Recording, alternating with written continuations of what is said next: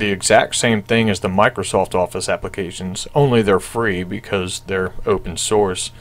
And we're going to be using openoffice.org.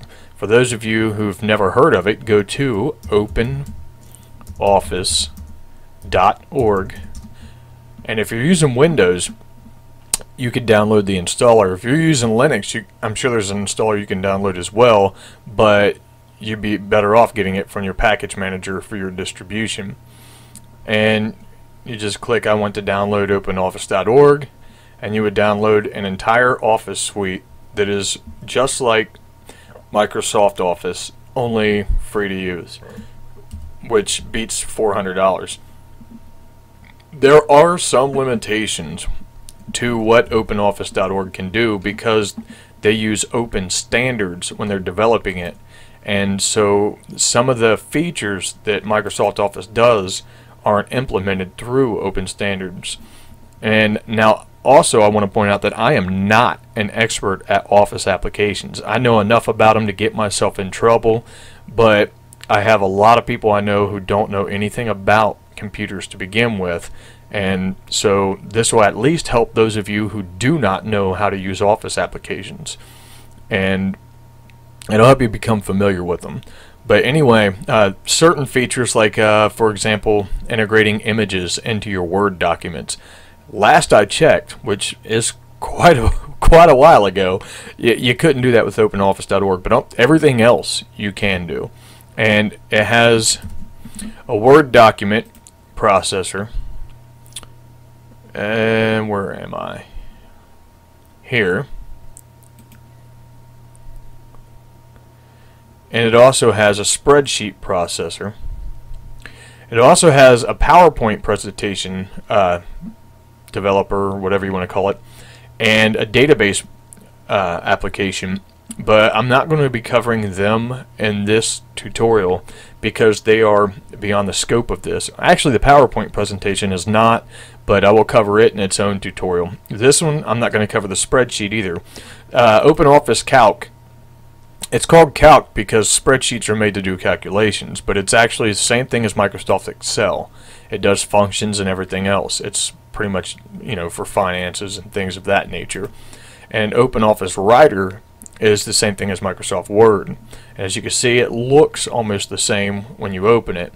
Now, I might have changed some of the default layout. I tried to put it back to normal as close as I can so that I could walk you through how to customize some of it. And again, like I said, I am not an Office pro. When it comes to these types of applications, I know my way around them, and that's about it.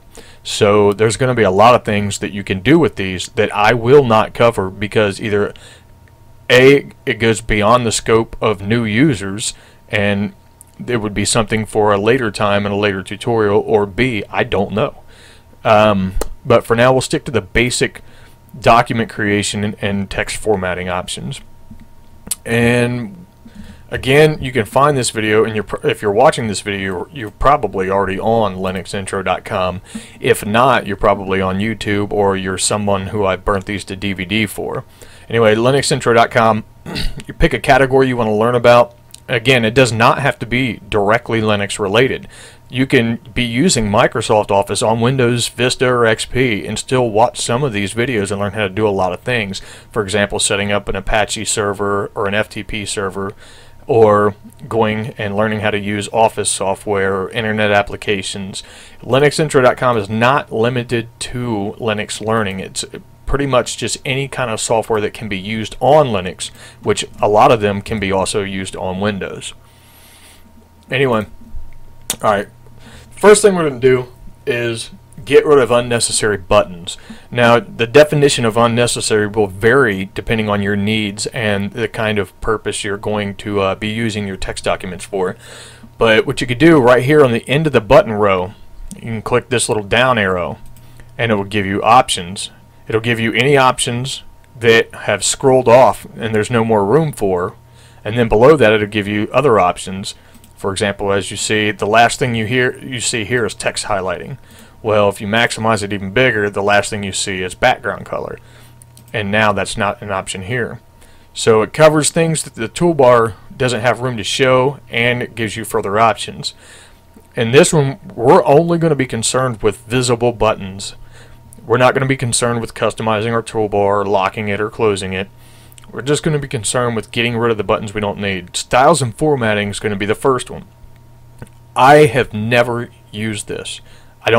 I couldn't even tell you what it's for, to be honest. I'm sure it has something to do with templates, but anyway, deselect it, and as you see to the left here, it'll get rid of it. This is especially helpful if you're using a laptop or a small display. And then again, the next one would be apply style. I have never used that, and I believe that's related to templates anyway. And the things we will need to keep, and again, like I said, I don't remember what things I've already gotten rid of.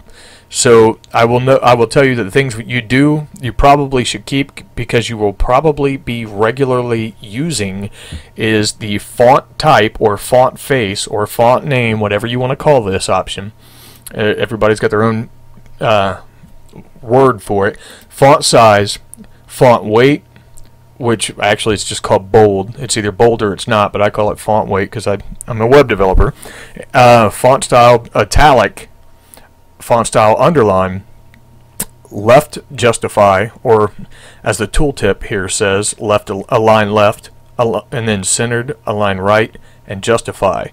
Technically speaking, this is left justified, centered, right justified, and then justified. And then your line spacing options, I only use line spacing 1, 1.5, and 2. Anything bigger than 2 is ridiculous.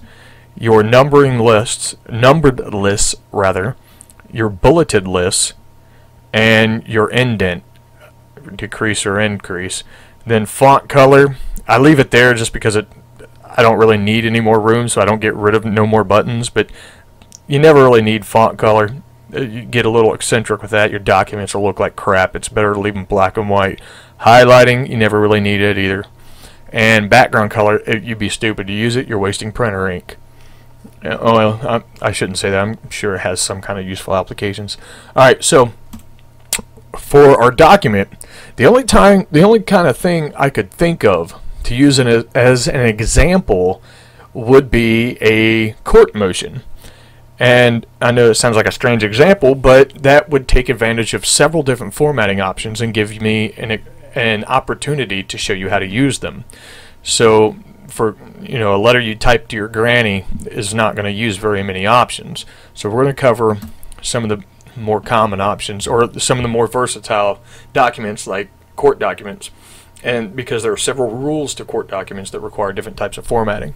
Alright, anyway, the first thing you need is your heading. Now, by default, in a lot of text word processors, the default font is a serif type font. A serif type font is a font that, let's type a word, and I'll show you.